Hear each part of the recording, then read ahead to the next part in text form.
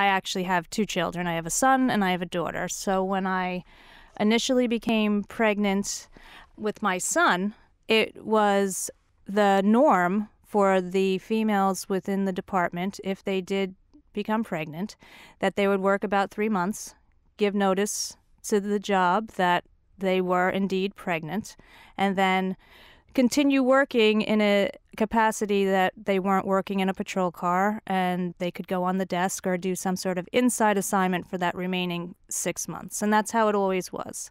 And considering that at the time, the amount of female police officers in Suffolk was about 9% of the entire force, if you think about how many were going to be pregnant at any given time, it was not necessarily that big of a deal. They were easily able to accommodate that temporary situation. And then all of a sudden, the year 2000 comes along. I find myself pregnant with my daughter, thinking the same thing is going to happen with her. And for whatever reason, the new administration decided we're not going to allow this anymore. And based on principle, I just decided how wrong this is.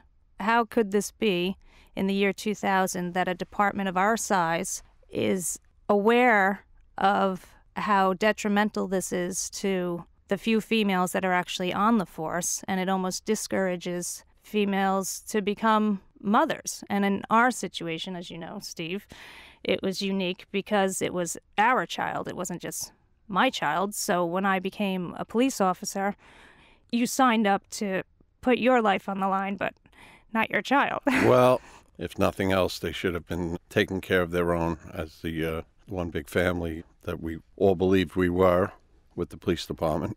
To save your money with the few pregnant females, we didn't believe that that was proper nor moral.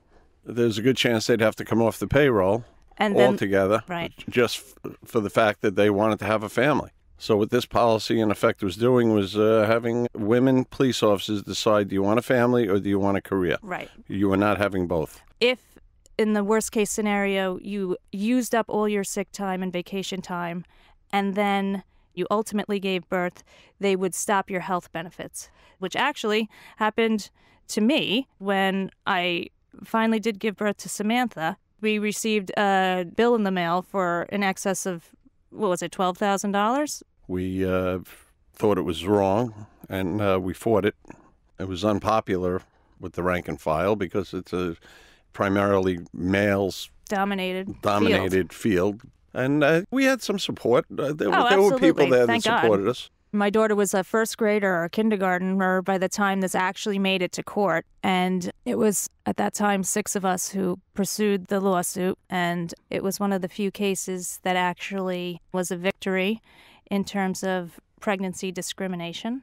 And I'm kind of proud of the fact that that case is still being talked about, and it made a difference. I never thanked you. In a public forum, I love you, and could have never done this without you. Sure you could have. No. I love you too as well, my dear.